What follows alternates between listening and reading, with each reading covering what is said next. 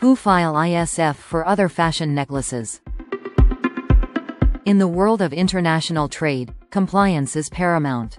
Today, we will explore the importer security filing, commonly referred to as ISF, focusing on who is responsible for filing when it comes to accessories such as fashion necklaces.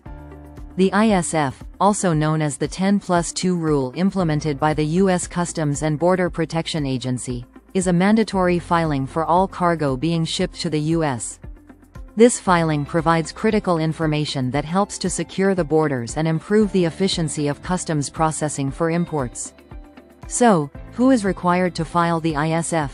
In general, the responsibility for submitting the ISF lies with the importer of record unless otherwise arranged.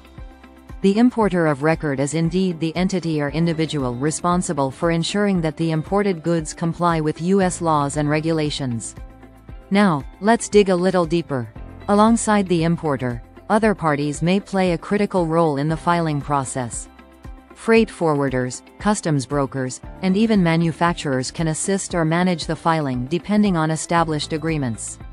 Failing to file an ISF can have severe consequences.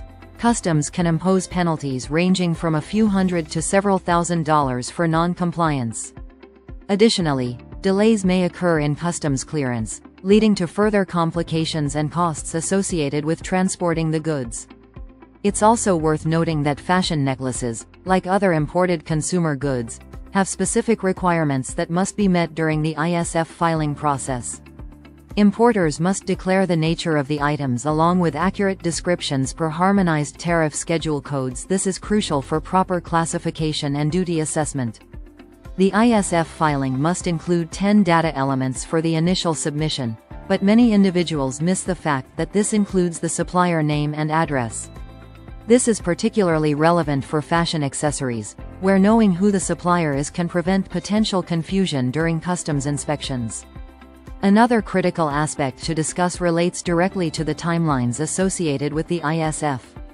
Importers are required to submit their ISF at least 24 hours prior to their cargo loading onto a vessel destined for the United States. In instances where changes occur post-filing, the regulations stipulate that importers must update their ISF. Should incorrect details be discovered after submission, the correction should also occur at least 24 hours in advance of the cargo's arrival in the U.S. Failure to do so can result in similar penalties noted earlier. The impact of filing on the supply chain can be significant, especially in industries like fashion, where trends and timeliness are critical.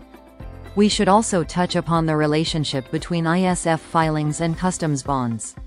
A customs bond acts as a financial guarantee that all duties, taxes, and penalties related to the import will be paid. Importers are often required to obtain a customs bond when filing an ISF for their shipments, ensuring compliance during the import process. The broader implications of ISF are immense as they contribute to national security and the health of international trade. By requiring importers to provide essential data ahead of time, customs officials can better evaluate the risks associated with shipments entering the U.S.